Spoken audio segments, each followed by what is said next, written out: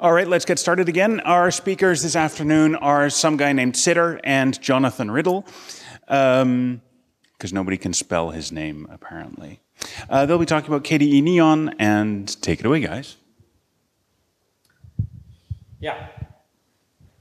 Hello. So KDE is turning 20 years old, isn't that awesome? Unfortunately, in the processes we employ haven't really changed for 20 years. Which is a bit peculiar, because the industry has moved on, right? In the industry, DevOps is all the rage. It's a continuous cycle of you code, and then you deploy, and then you look at what you deployed, and then you code some more. But in terms of how we release our software, we haven't really adopted this. What we do is we have a release cycle where we do code, then we have the feature freeze, then we release the software as source code, and then we leave it to other people to take this source code and turn it into binaries. And so in a way, it hasn't really changed since David Faure first uploaded KConfig on some FTP server many years ago, and Stefan Kuhler would take this source code and turn it into a binary for people to actually use. And so John and I, we went to California with a part of the Plasma team, and we thought it a good idea to go surfing there for no other reason than that. And it hit us, right? Releasing software is a lot like waves, right? There's a release, and then there's like this massive wave of stuff that you need to do, and it's all very horrible from the integration point of view, right? Frameworks, as we've heard, is 70 tables or so. Who's going to do that all at once, right? Integrating it all at once. It's not practical from the integration point of view, because you're doing a lot of change all at once. So there's going to be problems, you're going to mess up, just because of how it's working. And Jonathan is the release manager for Plasma, and he also doesn't like it, because as a release manager, you're putting your name on the release, right? You're responsible that this is going to be a good thing. And how can you reasonably do this if it is very hard for people to actually try software before it is released? And so we decided to do a thing we call Neon. Now Neon is a cool new way, or rather the way we imagine KDE software should be done, which is without the strict separation of creating code, releasing code, and then having someone else, someone unrelated, in fact other organizations even, integrate the code.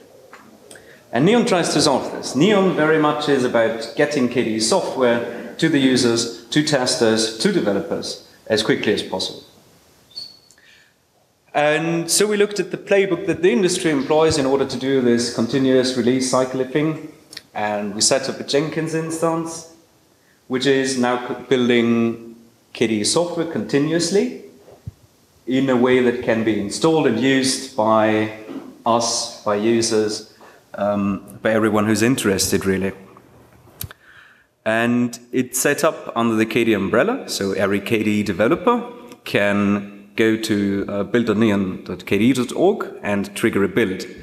If you so choose. Also the packaging, so essentially the instructions for how do I turn this source code into a binary.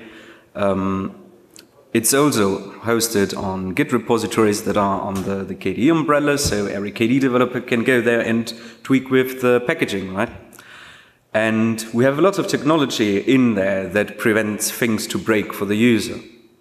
So you can sort of go wild, right? It's going to turn everything red, and then you will probably get an angry mail from me.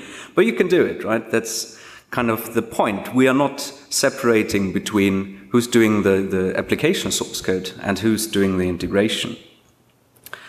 Now, we started off with frameworks and Plasma, because clearly those are the core products that we're producing for Linux.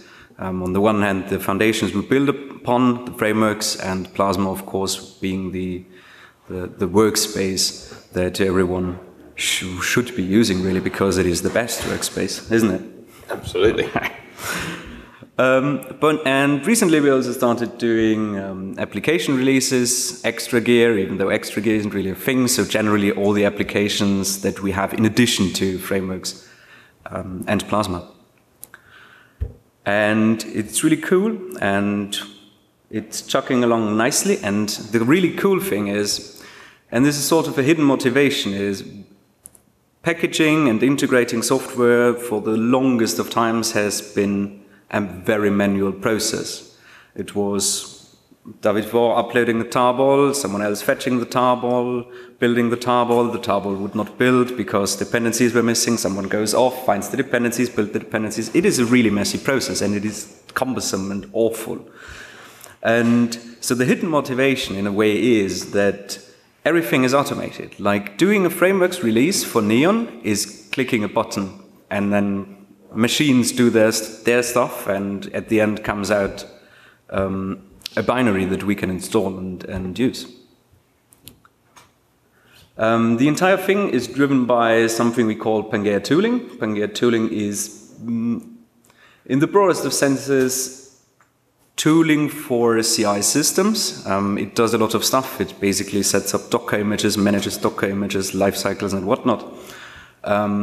It is a fairly expensive library as well that just does stuff relating to CI, and so it isn't really a surprise that the same tooling is used for a Debian CI Rohan Garg is running, which basically does the same thing but on a Debian core system, and the same technology is being used to build the Plasma mobile prototypes we're doing. The entire thing is written in Ruby with some exceptions. There's actually many different languages involved, but the core, I would say, 95% are Ruby, and it's all unit tested and lovely. In addition to that, we also have a repository where we host the binaries. Now we are using deb as the binary format because we know debs, we know how they work, we are probably reasonably good at creating them, I would say. And so aptly is the software used for that. The entire thing is being built in the cloud because scalability and whatnot. We distribute files over files.kde.org, the established mirror network we also use for source tarballs for the longest of times. And recently we've got a new Git setup that is basically exactly what we have for the source code. It just runs separately because basically what Neon needs to do is have, for every KDE repository we have, Neon would have a mirror repository with the packaging instructions for the code repository. And importantly, that repository, because we're a KDE project, everyone who's a KDE developer or 1,000 odd people with Git accounts can make fixes directly to it. So it's no more a case where you install it and you go, well, you didn't add that file in the right place. Everybody in KDE can make those fixes directly, and then they can build them, and then they can test them directly and trivially. And so the whole process becomes a lot more smoother because there isn't an artificial separation between the people making the source code and the people deploying it. And we have to have a way to deploy it, and so we have installable ISOs that you can download and install on your computer. And we use the foundation of Ubuntu LTS edition, which gets updated every 2 years. So that's a nice stable edition, and it's unlike a rolling release setup like Gen 2. It's not going to take ages to update every morning, and it's not going to break, or yeah, it won't break every morning. But it has enough updates in it that it's still relevant after those 2 years. It's still perfectly usable. And we deliberately kept it quite a light system that you install by default. The visual design group picked a few programs which are the best integrated with Plasma. Plasma is KDE's flagship product, and we design Neon around Plasma. So they picked VLC for videos, and Firefox, and Dolphin, and Arc, and Gwenview, and that's about it for default applications, because people beyond those basic ones will have their own preferences, and they're very welcome to install those. The main thing that's missing is a PDF reader, because Ocular is still KDE Libs 4, and we only want supported and maintained software, and the frameworks branch isn't yet merged. So if there's any Ocular developers, that would be lovely to have done pronto. Our packages and our ISOs are available in 3 editions, which mirror the 3 main use cases of the KDE sources. And the most important one is the user edition, because that's the most important result made by KDE. And this uses the tarballs that we release on download.kde.org. So Debian has a technology called watch files, and those watch files scan download.kde.org for any new releases, and when a new release comes along, our Jenkins continuous integration builds over, kicks into life, and builds them away automatically. And the user edition has various QA checks in terms of checking that the release isn't a malicious version, it's actually got the right signatures, that it successfully compiles, successfully installs, doesn't break the previous stuff in previous ways. And it's intended for people who are fans of KDE Plasma or who are interested and have heard about this awesome software that KDE creates and who want to know the best way to get hold of it. But the other 2 editions are the developer editions, and one is built from the Git stable branches from which releases are made, and one is made from the Git unstable branches, the master branches, and that's intended for people who want to be active contributors, who are either coders, like many of the people here, or who have found a bug, maybe in the user edition, maybe they've reported a bug, but the developer says, well, there's no use to me, that stuff is last month's code, and need a way to get the latest stuff. And this is a good answer to that KDE developers can give to people of how you get the latest stuff and how you test your fixes going. Is that a question? Yeah. Go with the question. Well, actually, the first one is not a question. I started using the Git unstable builds also for confirming fixes for problems. So a user would come on Bugzilla, I'm running the latest stable, I have this and that problem. I would go, yeah, we did a whole bunch of changes. Could you test the Git unstable image in the live CD? So no harm, just takes a bit of time. 2 days later, we've fixed something, and I can hit the rebuild button and ask the user pretty much the next day, can you confirm this is fixed? That's extremely valuable to me because I don't have to wait until, well, basically months until updates hit the user so I can actually get confirmed that I fixed the bug, but I can even fix the bug that I introduced with my fix before it hits release. The other thing is, was it the plan that before 5.9 is released that we create an additional user edition with the Plasma 5.8 LTS? Yes, so with 5.8 being an LTS release, we have the intention of having another edition, which would be the LTS edition and tracking 5.8. So KDE has often shipped software directly to users before. That's not particularly new. Krita puts their code in the Steam store. Plasma Active had a reference release back in the day, which people could install to test from the Plasma Active developers to say this is what it should be looking and feeling like. Compris puts their source code in the Android store, in Google Play Store. And Plasma Mobile shipped images as well from when that was launched last year. But what's new is continuous delivery, is that the software is updated as soon as it's either coded for the unstable edition or as soon as the developers say this is good for release for the stable edition. And KDE as a project exists because of the internet, and the internet allows this. So it's strange that KDE hasn't embraced continuous delivery until now, that we've had this very slow, chunky model. And having a model where users just can automatically get the latest stuff on their system is something which is quite novel, but also something which we should be ideally placed to take part in. Much of the work that became the KDE Neon and the Pangaea tools started with Plasma Mobile, because that was a system that needed to be delivered directly into the hands of users. Just having the source code wasn't any use to anybody. So a lot of that continuous integration stuff with Jenkins is what has become what we now use to build KDE Neon, and is now flipped over because Plasma Mobile is based on KDE Neon now. And in the free software world, you're nobody if somebody isn't using your source code or somebody isn't using your project to create a new project. And in our case, we now have not just Plasma Mobile, but also Maui Linux as another Linux distribution that has taken KDE Neon, decided that's a good base to make their project on. And so they come with a far more fleshed out version, default install that people can try. And there's a big use case for that kind of stuff. We have a shiny, responsive HTML5 happy website. Again, KDE has been pretty slow at picking up the new technologies that have happened in the web in the last few years. The website looks pretty slow, so we got Ken Vermaat, who very kindly made this pretty design for us. And it works very nice, and there's a hope that the same design will be used on the main KDE website.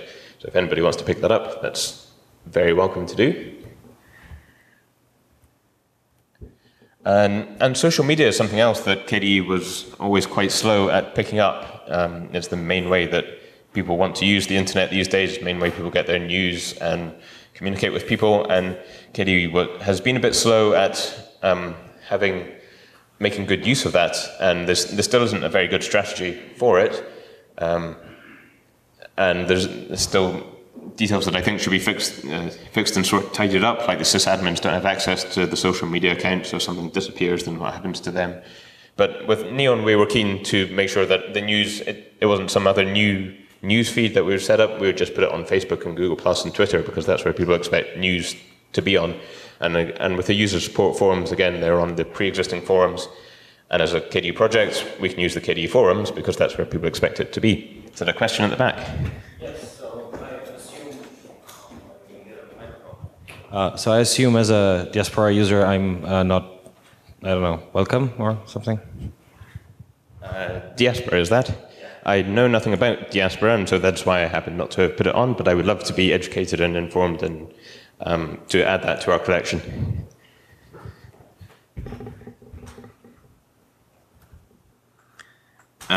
This slide is meaning that I've spent a lot of time in the last 15 odd years that I've worked with KDE, making sure that that the source code is free and that it complies properly with all the correct procedures and whatnot. And so typically that's meant removing things like RFCs, which aren't quite under the free definition, or removing PDF files, for example, because PDFs aren't modifiable, but people think that they're free because they make them themselves. And these days that means removing minified JavaScript, because people think minified JavaScript is source code, but of course it's not modifiable, so it's not source code. So one of the checks that KDE Neon does is making sure that that everything is free software as far as can be automated, that testing can be automated. And so now I can fix that, or I can tell the maintainer to fix that before we release the source code in a slightly non-free style. But as a word of interest, well, when new distribution methods come along, we have to make sure those are compliant with the free software norms. So with Neon, we make ISOs, and that means you also have to have source code ISOs, which is quite a big burden, but an important part that we do that. But with app images and Flatpak and other containerized applications, we have to work out what's the best way to make sure the source code is available to people. And there's been violations already by Arc, the package archiver, that have to be tidied up to make sure that the source code is available, and best practices there are still evolving, and we need to work those out. Something that KDE has always lacked is an image writer, a way to put an ISO image onto a USB disk as the main way to install our software as the Kickstarter to get it onto your computer as the operating system.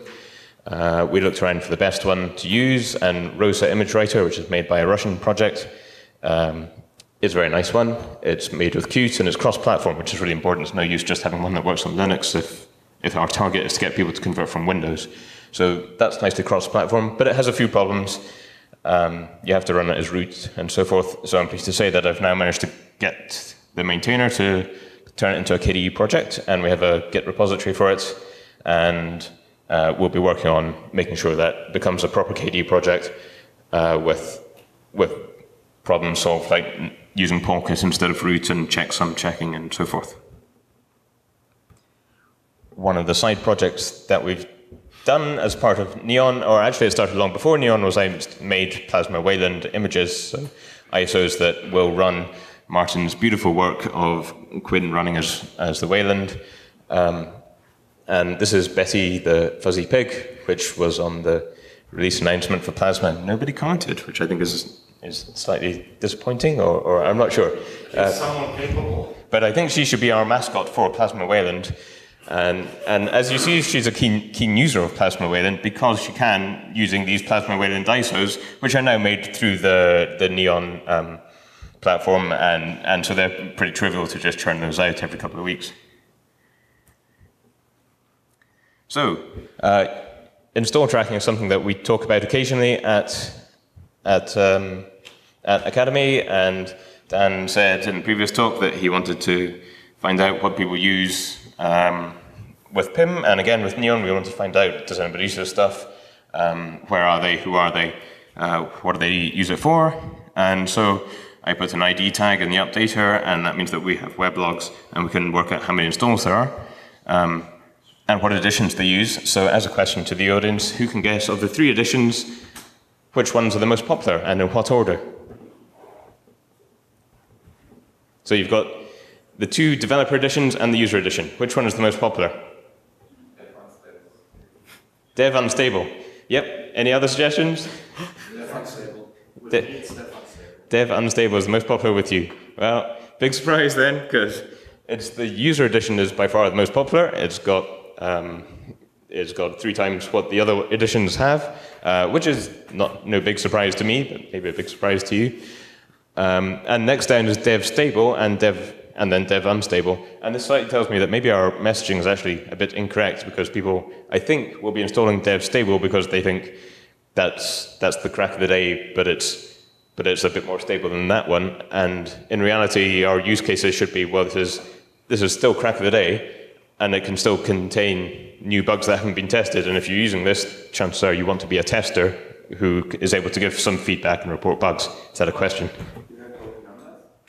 I've taken out the numbers here because we're not sure, because people can remove the install tracking, and so it doesn't have any particular absolute meaning. But it's not many. It's about 1,000. So it's not like we're taking over the world with this. But it's an interesting, useful way to start the project, I think. So the next question is, what are the top 3 countries that use KDE Plasma as defined by Neon? Who knows what would be the top 3 countries? Germany. Many Germans here? Okay, number 1. And what else would be in the top 3? Sorry? Brazil? Yeah. USA, somebody says? Yeah. Macedonia? They did some things on KDE in schools, I think. Say again? I'm saying about Macedonia. Macedonia. I believe they did something in schools. It was a large project. Macedonia, but probably not with Neon, so I guess it wouldn't be counted here. So not Macedonia, but it is. This one is Germany over here, so well done. Absolutely right. But then number 2 is United States, which was said, so it's maybe no immediate surprise, but what's interesting to note is that there's not a massive difference between the popularity in Germany and the popularity in the United States, but the number of Germans who are at this conference, the number of Americans who are at this conference is mostly like 2 Americans and vast numbers of Germans. So that tells me that we're missing out on potential members of the KDE community who are using our software, but somehow have not been brought into the community. So how can we make KDE great again? How can we make KDE great again? Stop using pre-grated cheese. Maybe we need to reintroduce the fuzzy bunny orange. You got to start marketing in other. and then number 3 is Latvia. And who's from Latvia? There's a mysterious KDE community there? I'm not sure. Okay, let's move on. We're running out of time. Yeah. So as part of being responsible for the source code as well as the integration side, what we started to look at is security and authenticity of our stuff, right? Only recently Linux Mint got their installation ISO compromised and had malicious code in there.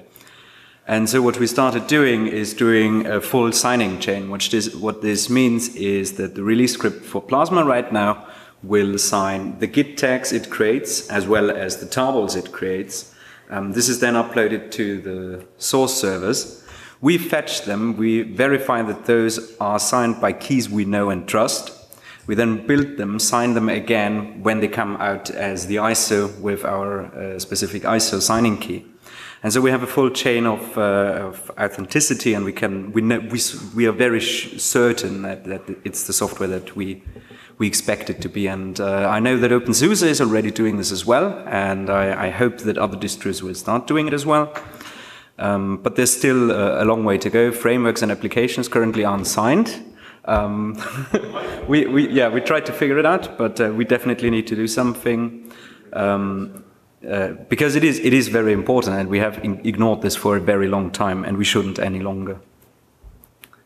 Of course, in the future, as Jonathan mentioned, containers are of course a very interesting and hot topic right now. So I took a bunch of KDE people and took to a Snappy sprint. Snappy is one of the container formats that are being considered.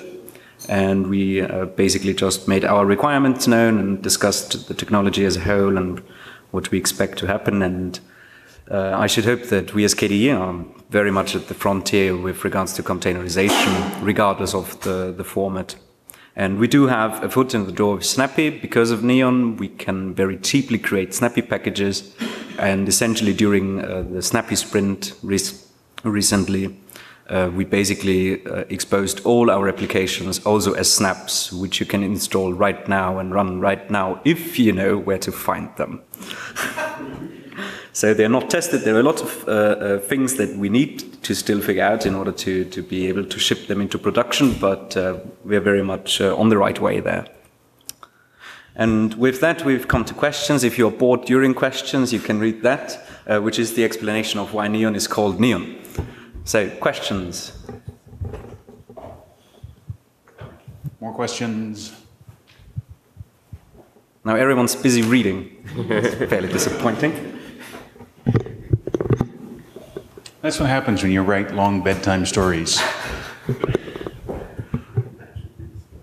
Are one of you going to host a key signing BOF so that... Oh yeah, so I'm going to look into doing a key signing BOF tomorrow or sometime during the week. It would very much improve. So yeah, yes. You mentioned user tracking. What are you doing there and why? Well, when Neon will ask for when is the latest update, and so I made it add the machine ID to the URL for that. So in the web logs, we can look at the machine ID, and we get a pretty decent idea of how many users are installed. As part of the ongoing to-do work is making it trivial to remove that for people who don't want to have their machines tracked. And people are told about that when they download about Neon, but but I'd be interested in more feedback about how to make that more friendly to people who don't want to be tracked. And what are we doing with it? Well, just the two graphs that I showed you there for now. And I'd be interested in knowing from people what other graphs they would be interested in that we could make with this data, and see if we could get more interesting information on who our users are, and therefore who we're missing or where the potentials are that we need to work harder. Also, it's a pretty good canary bird. If we screw up, there's at least one sign we can see it. Yeah. All right, any other questions?